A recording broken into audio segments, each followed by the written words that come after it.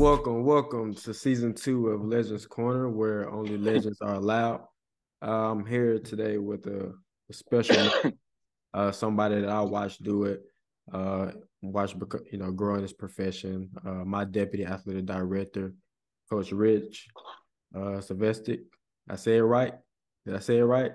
It was close. It was Okay, close. say it again. That's, Correct me. that's why it's Zvosec, but that's why Supposed everybody calls me Coach Z. and we all call him Coach Z. I've been on him since Coach Z since my freshman year at A-State, 2015, and this guy literally has been a positive light in my life, and he doesn't even know the half of it. So, Coach, I appreciate you for being here.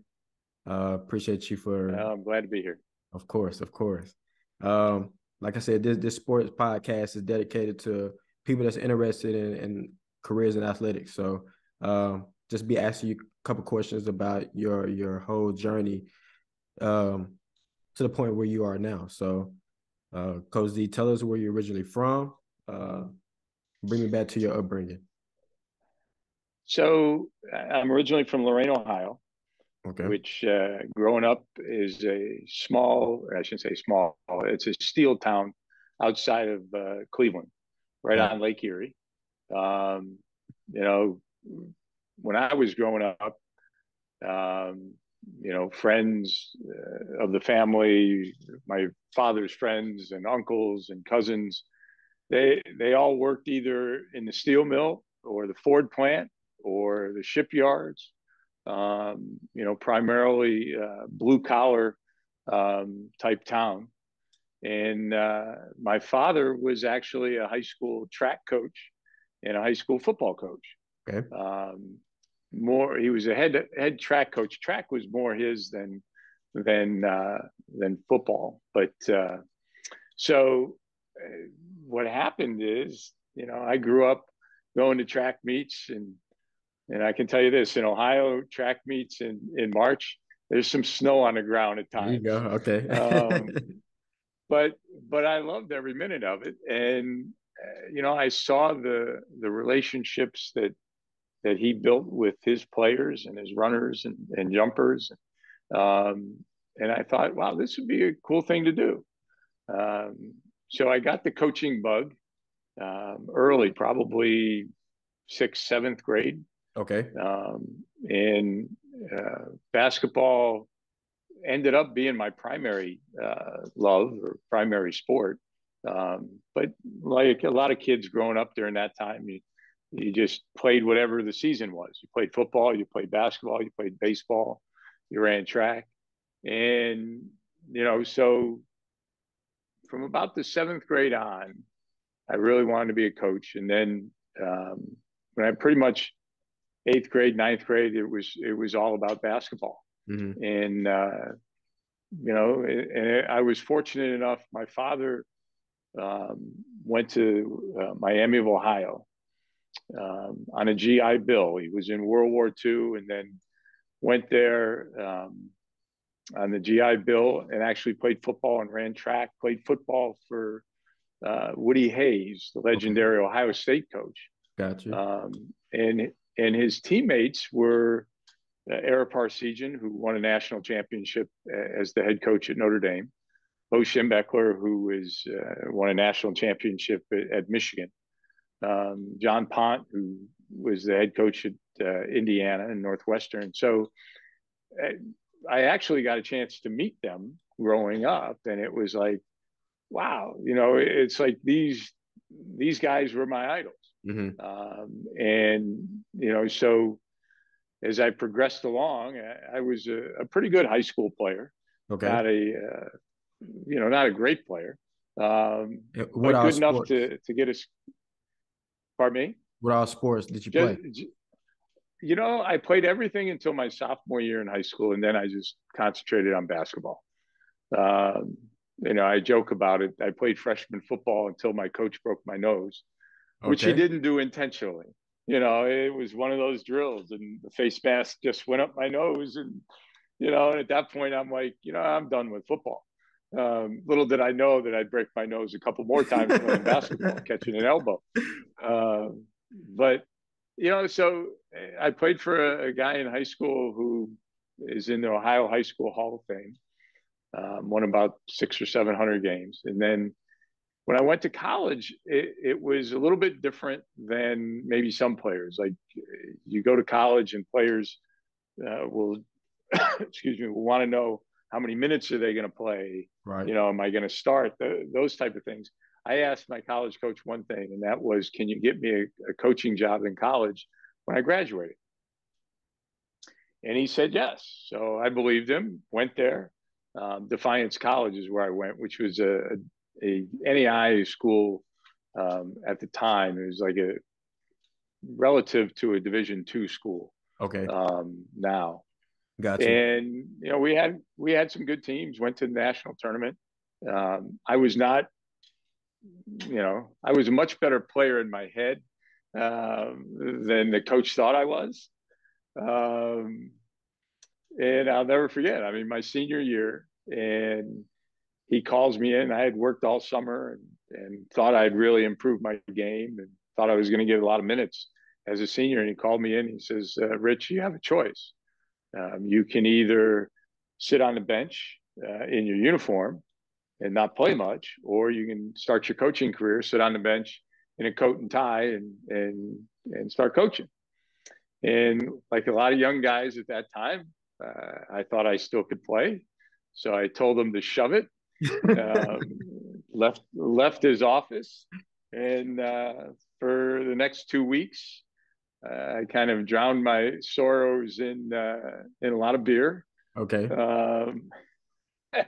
And my college roommate, who his name is Donnie Martindale, who's one of my roommates. He's now actually the defensive coordinator for the New York Giants.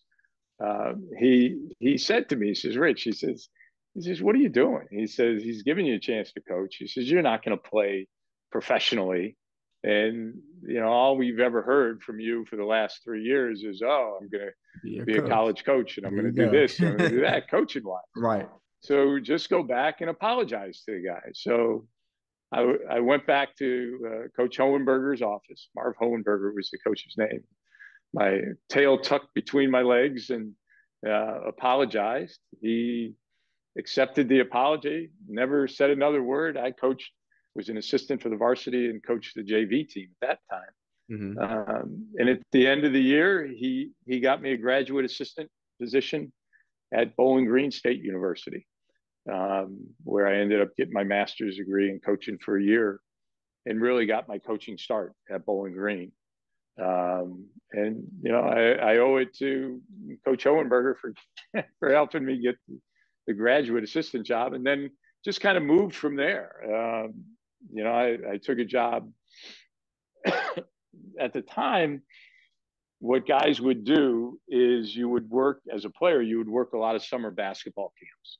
Okay. So I basically went around the country and worked 10 weeks of summer camp as my summer vacation, so to speak.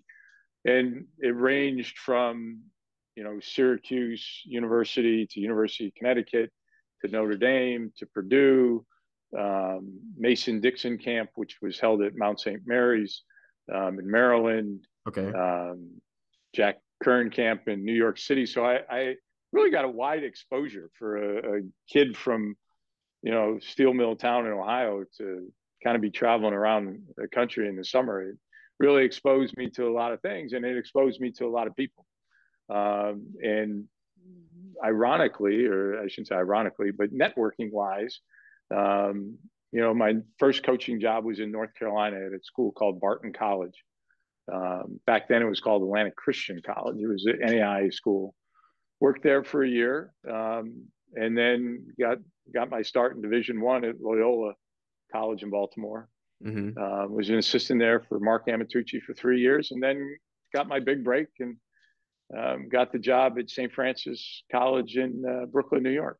And I want to talk more about that. So at St. Francis College, correct me if I'm wrong, but you became the youngest NCAA Division I coach at 27. Take us back. What was the mindset at a young 27 first head coach job? youngest head coach job at the time. Well, it's funny. Before you get too excited about it, nobody wanted the job. They Okay. hadn't had a winning season. They hadn't had a winning season in 2 decades. But I was too young, too dumb, too naive. I thought, Right. Just jump right on I it. can change everything, right? So, I'll never forget. I mean, my first game, we're getting ready to play, and we're playing Winthrop University, and they're playing the national anthem, and just kind of rocking back and forth, and the hair on the back of my neck is standing up. I'm so excited. This is going to be the first of many wins, right? Mm-hmm. And I look down, and my best player, Darwin Purdy, has the worst look on his face, and I'm like, oh my god, This what are we can't be going to do? good. This is, if my best player is not ready to go, we're in trouble. Right. So the song ends, the anthem ends. I walk down, I put my arm around Darwin. I said, Darwin, I said, what's wrong? He says, Coach, he says, every time they play this song, we play bad afterwards. Mm. And I looked at him and I'm thinking, oh man, they play the national anthem before every game. We're in trouble. So it was the last time we played the national anthem at St. Francis. We played God Bless America for the next 3 years.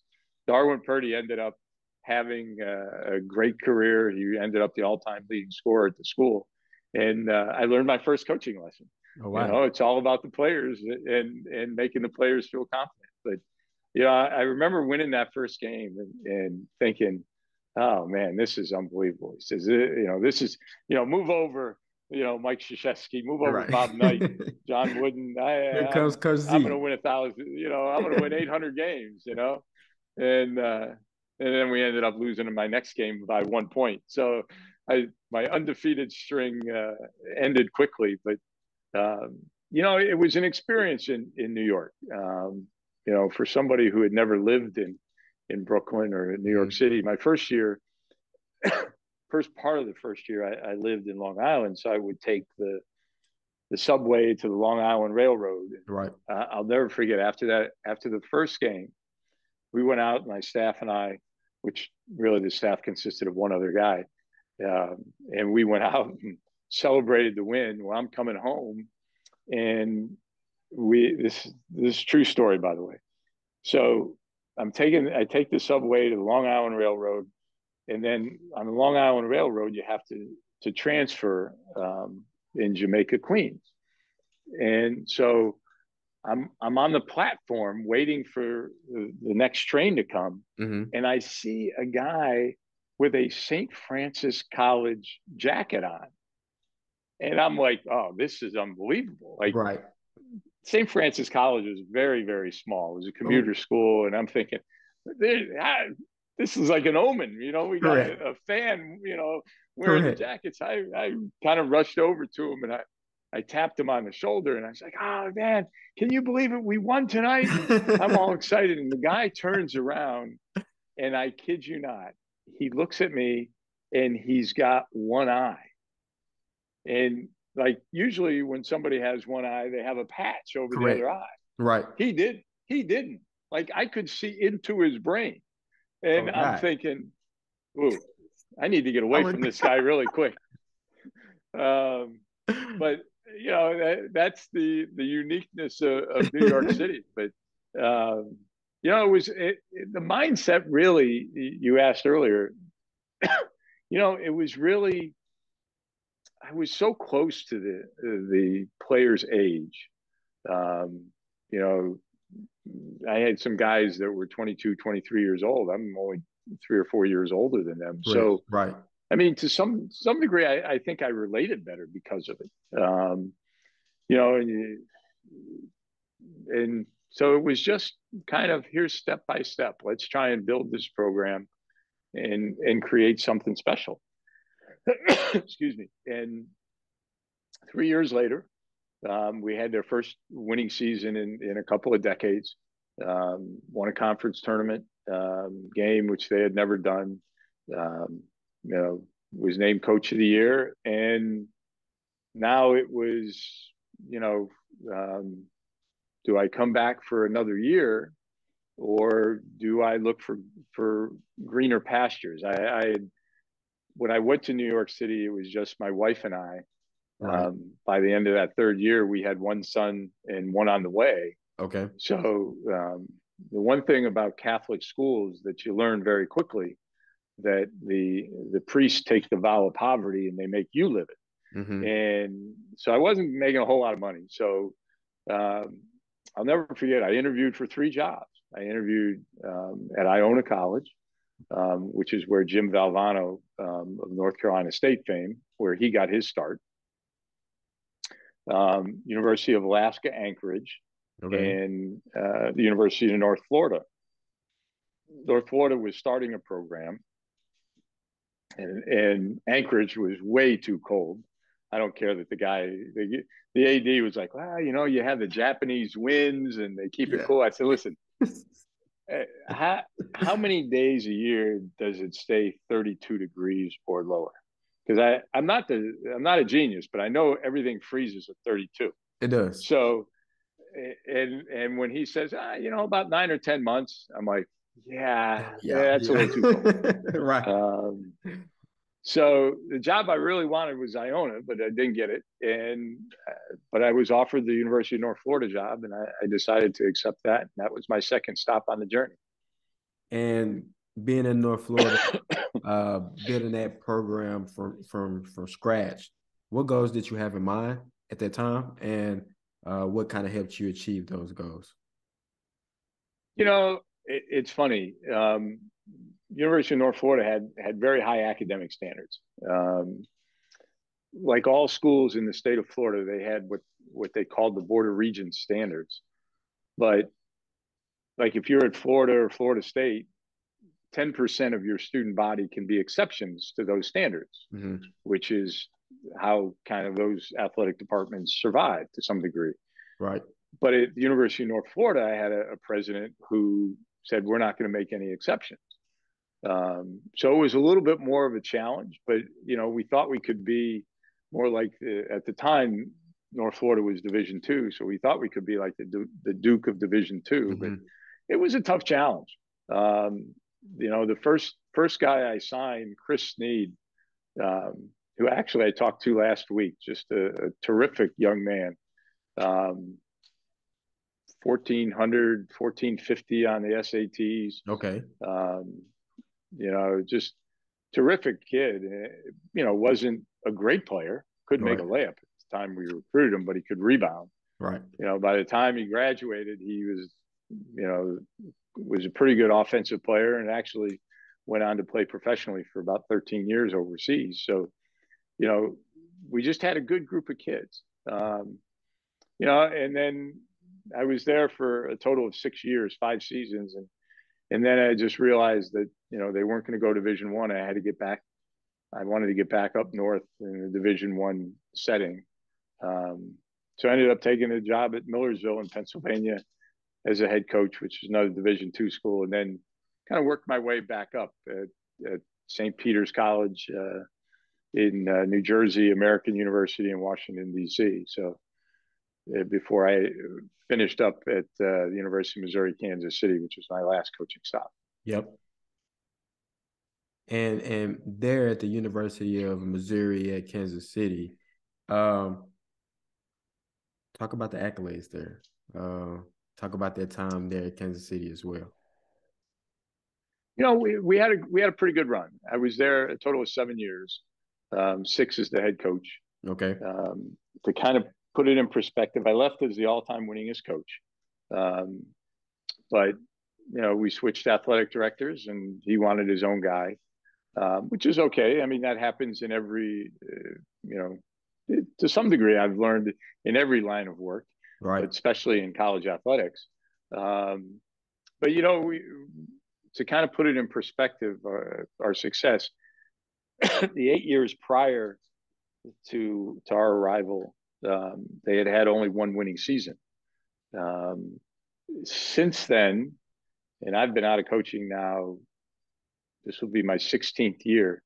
And in the 16 years since then, they've had 2 winning seasons. In my 6 years as the head coach, we had 4. Mm-hmm. So, we had a pretty good run by UMKC standards. But I learned a lot in all of those coaching positions that really Right. prepared me for the future. At North Florida, because it was a new program, we started our own booster club, and we, created a marketing plan. And, so I had an opportunity to do a lot of different things besides just coach. And at UMKC, it was more, Kansas City is a town that's, owned by the University of Kansas and the University of Missouri. So, we were trying to carve out a niche there, in a downtown arena, and, feel pretty good about it. We averaged, about 6,000-7,000 fans, Okay. during the run. Which So, is good. the arena sat about 8,000. Okay. So it was a pretty solid deal. And you mentioned this was your last coaching gig. What was the transition to administration? What was the thought there? Well, there was really no thought. Okay. When I got into coaching, and I remember my mother-in-law asking me, I'm marrying her daughter, and she says, "Well, what are you going to do after you finish coaching?" And I told her, I said, "Well, I hope I'm retired and living on the beach somewhere, Mm-hmm. with grandkids." And so I really didn't think much past coaching, Okay. early in my career, and even, when it happened at UMKC, I was a little bit caught off guard, um, actually, to the point that I got fired actually on my birthday, Okay. um, which gives me a great story. Right. Not a lot of people get fired on their birthday. Um, but I had a year on my contract left, and so it gave me an opportunity to kind of, stop and smell the roses and see what else was out there. Um, and probably is the reason why, I didn't stay in coaching, um, because my oldest was going to be a senior in high school. My younger son was going to be a sophomore, and then my daughter was in junior high. Okay. So I didn't really want to move them again. Right. Um, my oldest actually went to 7 different schools in 12 years. So, I figured, all right, what else can I do? So, like a lot of coaches, I went into TV, um, and was fortunate enough the first year I worked for the Big Ten Network, um, and did some public speaking, motivational speaking, and, got the acting bug, did a little acting. Okay. Um, we had a situation where, when I was at American University, I answered a casting call, um, for Along Came a Spider, a movie, and got cast as an FBI agent in the movie, Okay. and had gotten an opportunity to be on set for a couple of days, um, with Morgan Freeman was the star of the movie, him and Monica Potter, Oh who, by wow. the way, Morgan Freeman is really a very nice man. Oh wow. Um, you know, I'm sitting there as, one of the nobodies, on set, and, he talks to you Like like, yeah, you're I mean, regular. just made you feel good, Right. like a Right. regular guy. And then when I got to UMKC, we did a bunch of season ticket commercials, just with me and the kangaroo, which was our mascot. So when I left coaching, I had enough of a demo reel or a background to get an agent in Kansas City, and start to do some commercial work, and continue to do some film and TV. So, I've been fortunate enough to still do those two things for the Mm-hmm. last 16 years, still broadcasting, still doing some commercials and film and TV and that. Um, but I really kind of caught the break, um, to get into administration, when a former colleague of mine, Terry Mahajer, who was actually the associate athletic director when I was at UMKC, he was the guy who actually sold my radio show. Man, I'm glad I gave him a big cut because he's paid it's paid back in dividends. So he gets the job as the athletic director at Arkansas State, where he had played football. And he called me out of the blue and said, "Hey, I want to start a jobs program. Kind of different. I mean, when he graduated from college, basically the coach patted him on the back and said, 'Hey, go get him.'" Mm-hmm. And that was it. That was the only support you got. So Right. when he called me, he says, "Hey, this is what I want to start. Are you interested?" Um, at that point in time, I had never been to Jonesboro, Arkansas. So I drove up and for a football game. Actually, Gus Malzahn ironically, was the head football coach that year. Okay. Um, and I drove up to the football game, and there, I mean, well, you went to school there, so I mean, the Yes. tailgating and the You're right. football was a big deal. It I was. had no idea, and so I was like, if all I got to do is try and help kids get jobs and connect them, I'm in. Yeah. Um, so that's kind of what I've been doing on the administrative side as a primary. You know, the jobs program is something that is near and dear to my heart. It goes back to why did you when you ask the question, why did you get into coaching? It's those relationships. It's to watch young people like yourselves just go on and be successful. Mm-hmm. And that's how I get my wins these days. Definitely. So I did it for 8 years there at Arkansas State, and then the last 2 years, I guess we're in our third graduating class now at UCF. And just a quick story time. I always looked up to Coach Z, man. Like I said, me being a student athlete at Arkansas State, me and Money, we laugh about it often because I still remember those days where after certain seminars or maybe just athletic events, or you maybe just walking around, you'll see a kid and you ask them, "Why haven't you been to my office yet?" You help so many, you help so many of us, and I've honestly been on that other side. You've looked at me a couple times, "Son, why haven't you been to my office?" And I'm so glad that I went to your office. You might not even remember, but I went and I was interested in sports administration. Didn't know anything about different departments and different areas in sports administration, but you gave me some advice, told me to do my research and come back to you if you had any questions or concerns about anything. And that was the day that I made the decision to kind of go on my journey that I am today. So I appreciate you. I know a lot of guys and a lot of ladies that I went to school with Arkansas State appreciate you as well. And it's funny, and I told this to all the kids at Arkansas State, all the athletes, and I tell the same thing to the guys and girls at UCF. If you ever need help, you just call me. Yeah. I don't care if it's your first job or you're looking for your next job or whatever. And I'll give you two quick stories. So about a year ago now, I get a call from Skylar Culver. I don't know if he was there at the same time as you. He was a baseball player. I think he was there a little bit before me, but I definitely remember the name. And he got drafted, played in the minors for about 5 or 6 years. And he calls me like a year ago, April. And he says, "Coach, I'm done with baseball. I'm looking for a job in Memphis. Can you help me out?" Mm-hmm. And I told him, I said, "Listen, I don't work at Arkansas State anymore. I work at UCF." And he's like, right. "Oh, no, don't worry about it." And I said, No.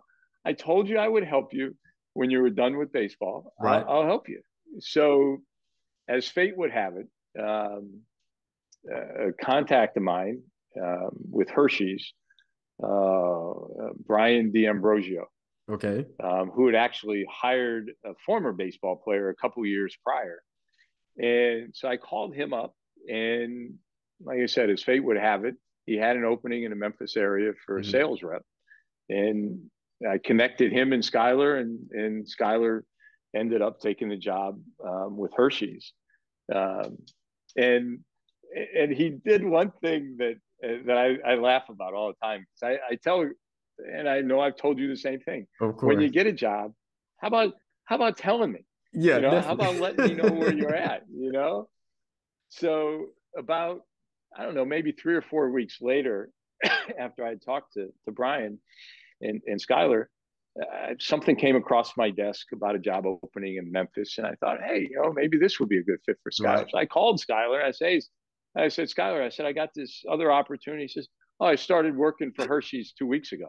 I'm like, Thank you. you could have Yeah. told me, right? You know, but I mean, that's how you get your wins, and I'm trying to think. Was Henry Ofaya? Was he there Yes. when you were there? Yes. Henry Fire was You know, definitely, and he's probably gonna listen to this podcast, Henry. So you got your little 15 seconds so of fame. I got to tell you, um, and I shouldn't say it's just track guys, because it's across all sports, but the number of track guys, it's kind of funny. Right. So I'll never forget the first time I meet Henry. He comes in my office and he says, "Hey," he says, "can you help me with Coach Patchell and scholarship money?" And I'm like, Right. I don't know that I can really help you with anything. Correct. You got to go. You got to go talk to Coach Patchell. And he says, "Oh, okay." And I don't know, maybe a week or two later, I see Henry. I say, "Hey, Henry, I never heard from you again." And he says, "Nah, I talked to Richie Chavez, who was, the shot putter, All American Right. shot putter Yep. at Arkansas State." Yep. And Richie kind of set Henry straight. He said, "Hey, Henry, if you want more scholarship money, you got to score points in the conference meet." And I That's thought, the only wow, way that's you'll pretty get good. You got points. to be productive. That's the only way. That's the only And way. and, and Henry understood it. And he got a little better. So fast forward, um, Henry has just kind of turned down a lot of jobs that I've been involved with either directly or indirectly, right? Correct. He's offered a job at Auburn as a grad assistant position in marketing, and turns it down. Um, he, I'm trying to think. He was at Tulane. He was at, yep. Am I right on that? Correct. He Correct. was at Tulane, ironically working for a girl, Jana Woodson, who was formerly Jana Ross, who was the marketing person when I was the head basketball coach at UMKC. Okay. Um, so a little small world stuff. Well, we have an opening at UCF. We think he's going to take it, and he turns down another job. So, Henry, if you're listening, I'm never going to offer you another job. You know, I'm telling you. But Hey, he's another guy. He's doing so well. hey, Henry's great. It's funny because I look at Henry like a big brother, and he always like, mentoring me, whether that's been good or bad. But when he told me that he turned down Oh, it's the good. job, It's good. I told him, I said, man, they'll never offer you a job again. So it's funny that I said the same thing, but we love Henry, man. Love Henry. Gotta love him. Oh, I mean, and he's a terrific kid, obviously, or he wouldn't be Definitely. offered so many jobs. Definitely. Definitely. Oh And man. Coach, let's kind of just dive into your position, Senior Deputy Athletic Director of Internal Operations at UCF. Uh, just give us a little light about what you do and why you love what you do there at UCF. So it's still primarily I run the jobs program. They have a little bit more resources, more people helping with that. And then I'm the supervisor or sports administrator for football, men's basketball, and women's track. I'm pleased to say football has been good. Mm-hmm. Basketball is having a very good year right now. I've been fortunate enough to work with three terrific coaches. Coach Malzahn, who was at Arkansas State really prior to me. So before I took the job, he left to go back to Auburn. But Johnny Dawkins, Yep. the former Duke All-American, former head coach at Stanford, just a terrific coach, just an unbelievable coach, and just one of the best human beings you'll ever meet. And then Dana Boone is our women's track coach. Mm-hmm.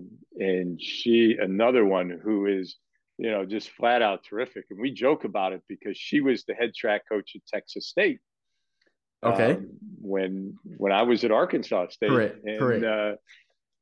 so I rib her on your behalf. I rib her about, Arkansas State dominated the There Sun you Belt in go. track. I don't There know what you go. happened to Texas State. I don't You know. know, um, I don't but know. she's done very well here. She won the indoor and the outdoor last year in the American, and has a good team coming back, led by a young lady, Renaya Jones, who's I think finished third in the hurdles Okay. a year ago in the nationals. You know, and again, I had to rub it in. I said, I mean, Renaya is good. She finished third, but I was at Arkansas State when Sharika Nelvis won the national There you go. championship. There So, you go. so, She got a lot uh, of work to do. but I tell you, they're terrific, and they're a great group of kids. And then I'm the supervisor for our nutrition area and our strength and conditioning in TV and video. Mm-hmm. There's been a big push with pretty much every Division I school now with ESPN and running your own broadcasts, and Correct. so that's a huge undertaking for us, especially now. We go into the Big 12 conference next year, so Congrats on that. so those are kind of the Big. areas. Thank you. It's those are kind of the areas that I touch directly, and then kind of touch just about everything else indirectly, because through the jobs program, it's like you said, Kellen. I'm going to every player I see. Hey, I haven't seen you in my office No, yet. definitely. And I'll, Hey, yeah, as you know, I'll embarrass you if you don't no, come see definitely. Definitely. And me. that's why I said you got to keep doing it, got to keep the tradition going, because I tell you money this all the time. That what made me put a little pep in my step, and I got to go visit Coach Z in his office because he cares. And that's really all that Yeah, matters. That's all it boils yeah. down to, is you care about the young women and young men in the program. And once you get somebody to care about you and give you a chance and a shot, man, the sky's the limit, definitely. So, and with all your success and all the people that you've touched through athletics, through sports, you're also an author, which is a great thing, big thing for me. I aspire to write a book in the future. What is the process of sharing your journey with others through these books? It's funny. I guess I've written three, although one was kind of a compilation of stories, so I only had a story in it. But it's kind of weird how things have or got started with that. When I finished coaching and I wanted to go out and do some motivational speaking, the Speakers Bureau, or the guy Steve Gardner who ran it, his first question to me was, "Well, are you published?" And I said, "No." He says, "Well, you need to write a book." Like, okay, that's an easy thing to do. Right. Like, Correct. okay. Correct. So I thought, hey, that'll be easy. I said, I worked as a excuse me, as a sports reporter, right out of college for a newspaper, so I can write a little bit.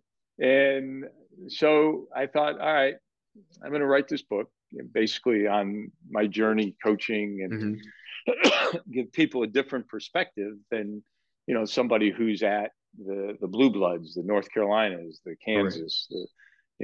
Here's somebody who's taken a different path.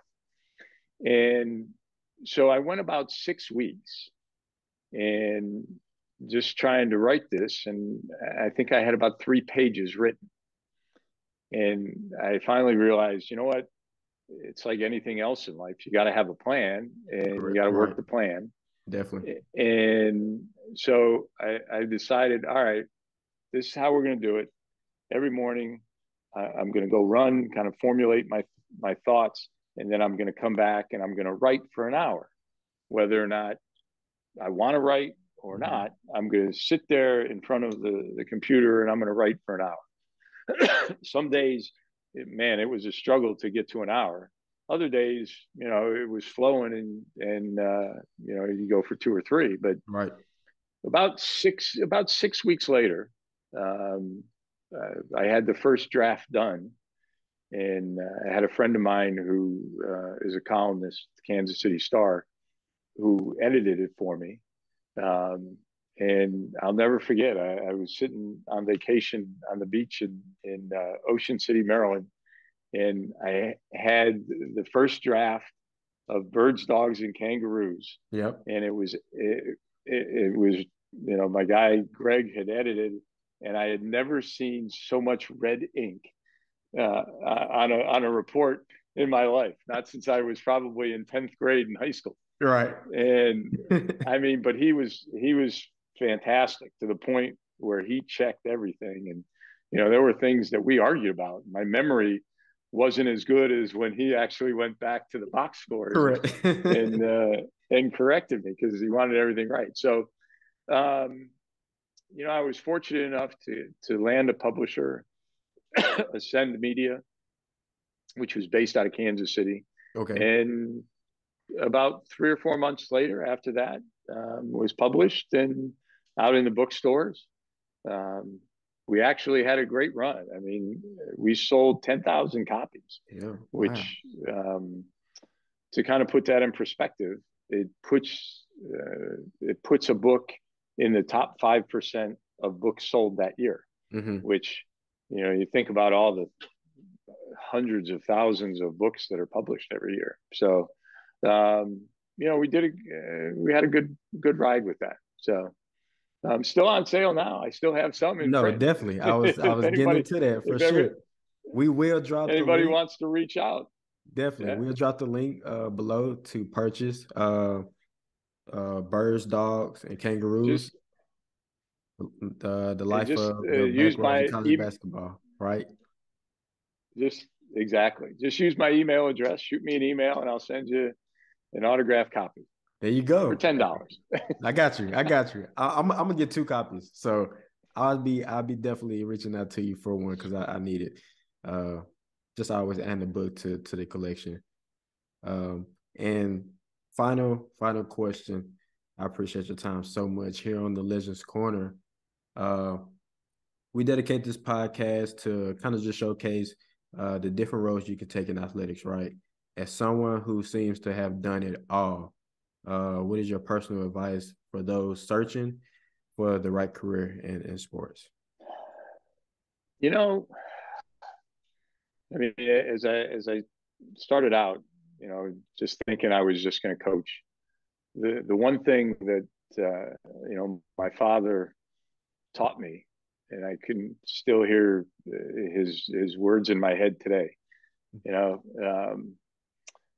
if you're gonna burn your bridges, you better be a damn good swimmer.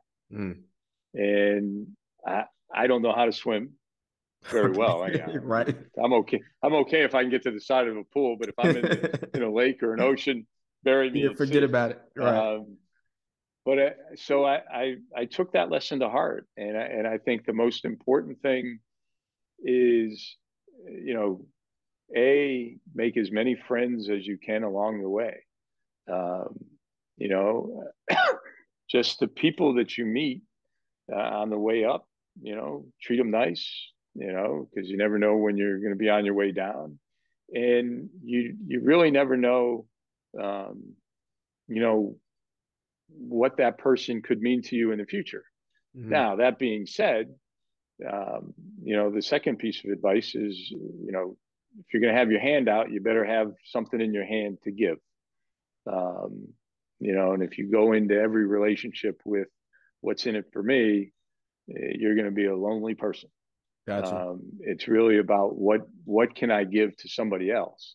And if you, I think it was Zig Ziglar who said, if you can help enough people get what they want, you'll get what you want. And I think, those are some of the things that you find. And, I quote from the movie Jerry Maguire all the time. And, probably I'm starting to date myself on that, but there is a scene in Jerry Maguire. They have an old time agent that they would flash on. He would say, if you don't have it here, and he would tap his heart. If you don't have it here, then what's up here doesn't matter. And it's so true. If you don't have the passion for something, then you can be the smartest person in the world. It's not going to work out. Right. But, which goes to, don't be afraid to try just about anything, because you never know when you're going to find your passion. Definitely. Or where that passion is going to be. I'll use my oldest son as a perfect example. He didn't want to get into coaching, but he wanted to do something in athletics. So he started out as a graduate assistant at Kansas in their fundraising area.